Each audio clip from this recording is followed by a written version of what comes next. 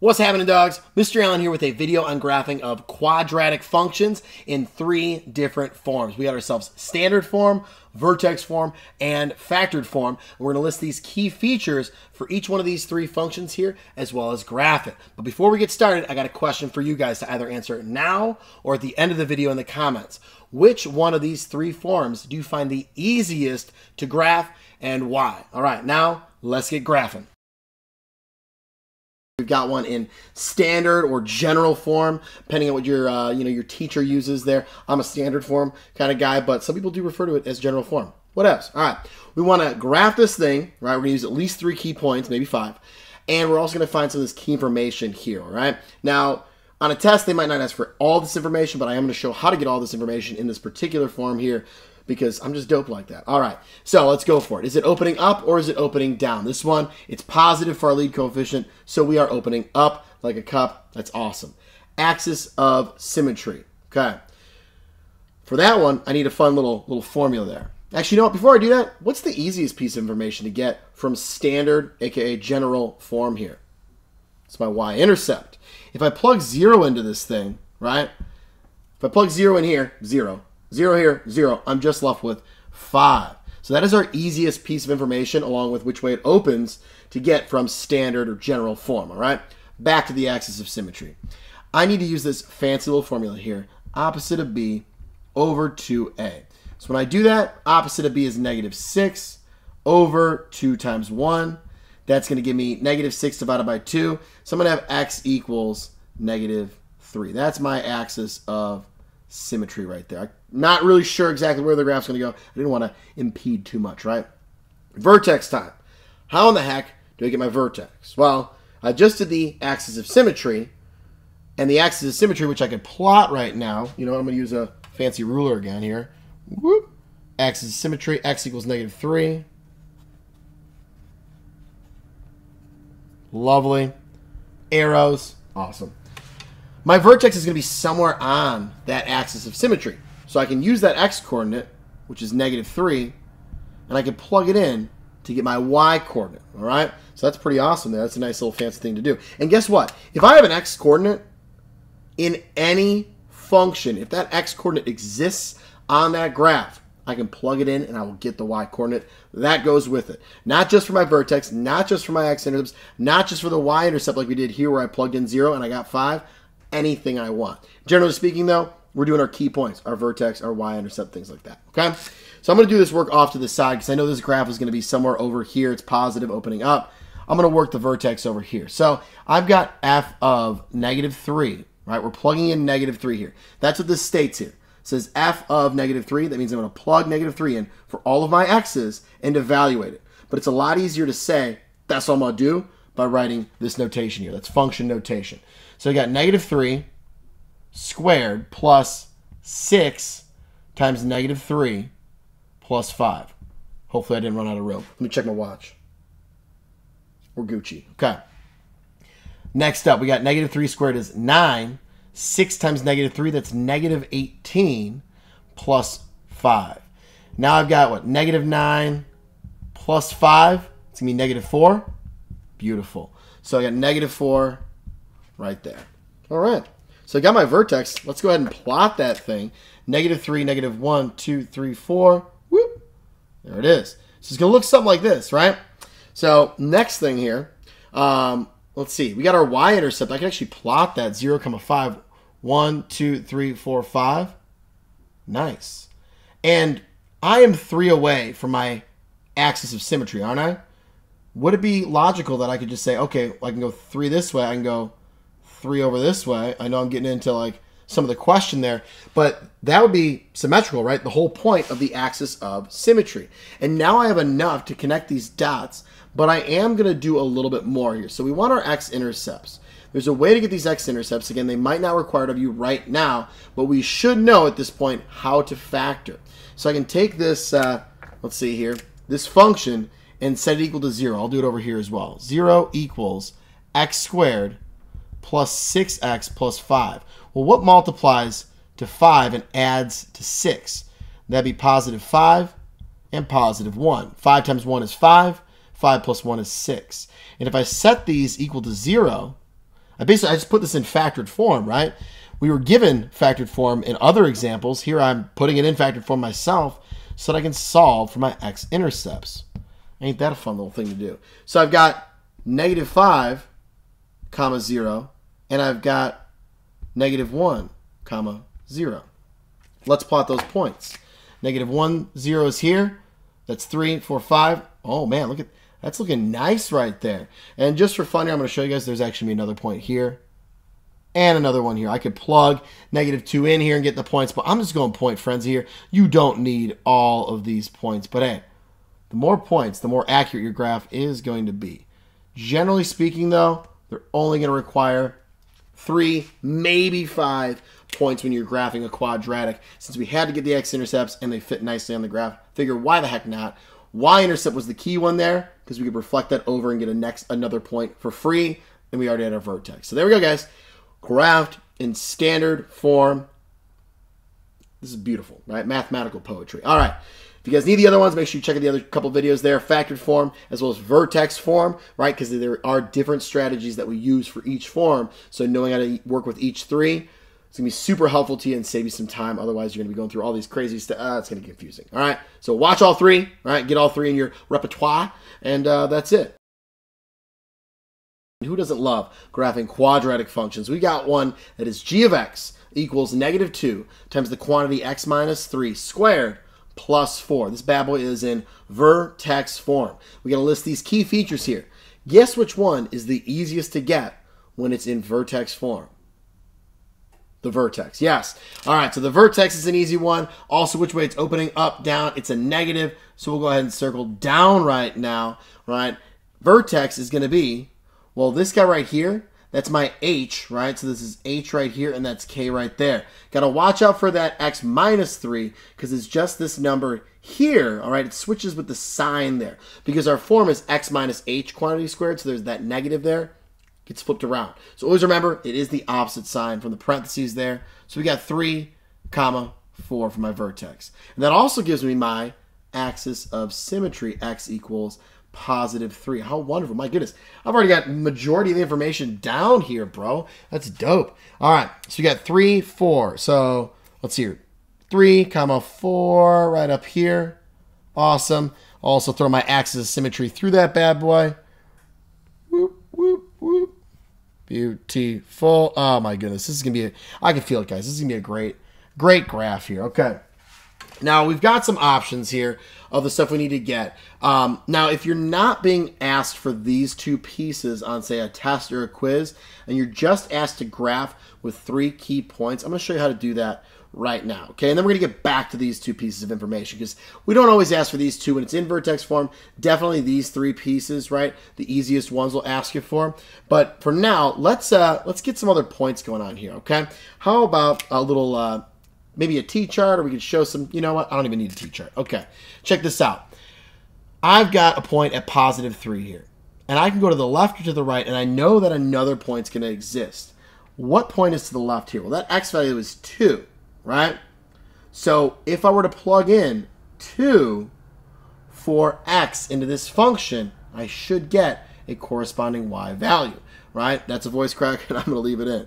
So if I were to do, let's see here, g of 2 equals, I'd have -2 still. I'm going to plug 2 in here, so 2 minus 3 squared, and then I got +4. Okay? So we've got -2, that's -1 in there squared, so -1 squared plus 4. -1 squared is just 1, times -2 is going to be -2, plus 4 gives me 2. So I should have the ordered pair 2, 2. This being my x value. This guy right here is my y value. So I get the ordered pair 2, 2 from this whole mess right here. So let's plot that. All right, so I got 2, 2. There we go.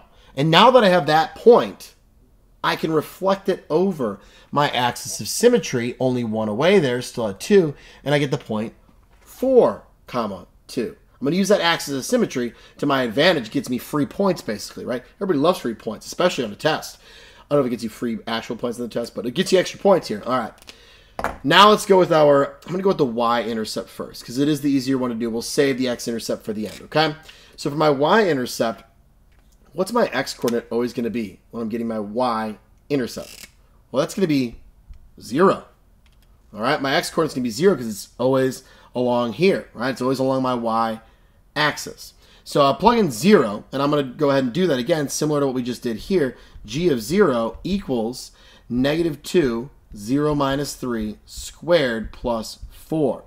Now, here's the thing, guys, is a lot of people think, oh, it's just this number right here. No, it's not 4 this time. This is not standard form, so I can't just take the little dude that's chilling at the end there. All right, that's my y-coordinate of the vertex, not my y-intercept. I got to plug in 0 to get that. And if I plug in 0 for x, I'm going to get the y value that goes with it. All right, so I've got -2, and then we got -3 here squared plus 4. So we got -2. What's -3 squared? That's 9 plus 4. So this is -18 plus 4. It's going to be -14. So there we go. 0, -14. That's way the heck down here. So I'm not even going to plot that one. But we are able to get that y-intercept. We did so by plugging in 0 for x. All right. Last little bit here.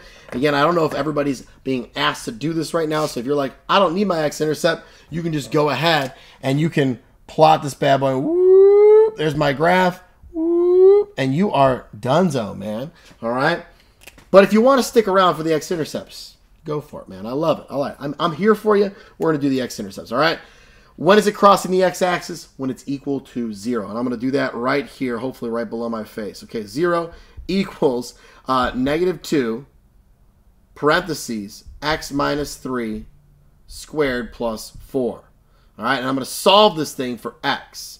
First thing I'm going to do is I'm going to subtract 4. So I get -4 equals -2. We got x minus 3 quantity squared. Then I'm going to divide by -2 on both sides. And I get 2 right here equals x minus 3 quantity squared. Then I get a square root on both sides. I'll do that in a different color because why not? Whoop. And I get plus or minus the square root of 2 equals x minus 3. And if I add 3, I'm going to get 3, sorry, let's say x equals 3 plus or minus the square root of 2. Boy, howdy, that is wonderful. And square root of 2 is like 1.4-ish. So I'm going to have 3 plus 1.4-ish, which is 1, 2, 3, 4. Almost, you know, right between 4 and 5, right? 4.4-ish. So that's actually pretty accurate on our graph. And if I subtract 1.4, I'm going to be right around like between 1 and 2, right around like 1.5, 1.6-ish, right? Something there. All right, so we did a pretty good job with that graph, right? My x-intercepts are terrible to write. We got 3 plus root 2, comma 0, and we'd have 3 minus root 2, comma 0. And again, guys, most of the time we're not going to ask you for the x-intercepts in a situation like this. It is possible to get them, right? But the main things we're going to ask you for, we're going to say, is it up or down, concave up or opening up or down? What's my axis of symmetry? What's my vertex? Pick another couple points to graph, and away we go. This right here is a little bonus, more advanced information that your class might not be covering. But there we go, man. Dope. Quadratic function in vertex form. We handled it like a boss. That was dope, awesome, and radical. This one here, we have factored form, so we're going to get those x-intercepts right off the bat from this bad boy, as well as which way it opens. Is it up or is it down? Well, since we have a negative out in front, we know that it's going to be opening down. So I'm just going to go ahead and circle that one right there. All right, opens down. X-intercepts now. I can take each one of these factors here, set them equal to 0, and then solve for x. I'm going to do so, how about right over here? So we've got x minus 5 equals 0. Add 5 to both sides, and I've got x equals positive 5. So I'm going to have an x-intercept of 5, comma 0. And we can do the same thing there with our x minus 3, set it equal to 0, and we'll end up getting 3, comma 0. So I have 2 separate x-intercepts here. And I'm gonna plot those guys right now. So we got 1, 2, 3, plot it right there, and I've got 4, 5, plot it right over here. Awesome. And it is opening down, so we're probably looking like something like that right there. Next up, our axis of symmetry. Where is that axis of symmetry going to be happening? Well, it's going to go through the vertex, which I don't know where that is right now, and it's going to pass directly in the middle of these two x-intercepts. That's the piece of information I'm going to use for this one here. So I'm going to plot, you know what, let me get a straight edge. Whoop, got one of these bad boys. Oh, that's going to be beautiful. Okay, so I'm going to plot my axis of symmetry here with a lovely straight edge. Oh, that's wonderful. That's fantastic. Excellent. All right, pop some arrows on that bad boy. Boom, good to go. Now, what is the equation for this axis of symmetry? And yes, it is an equation of a vertical line. Vertical lines are x equals, and it's passing through 4 right there.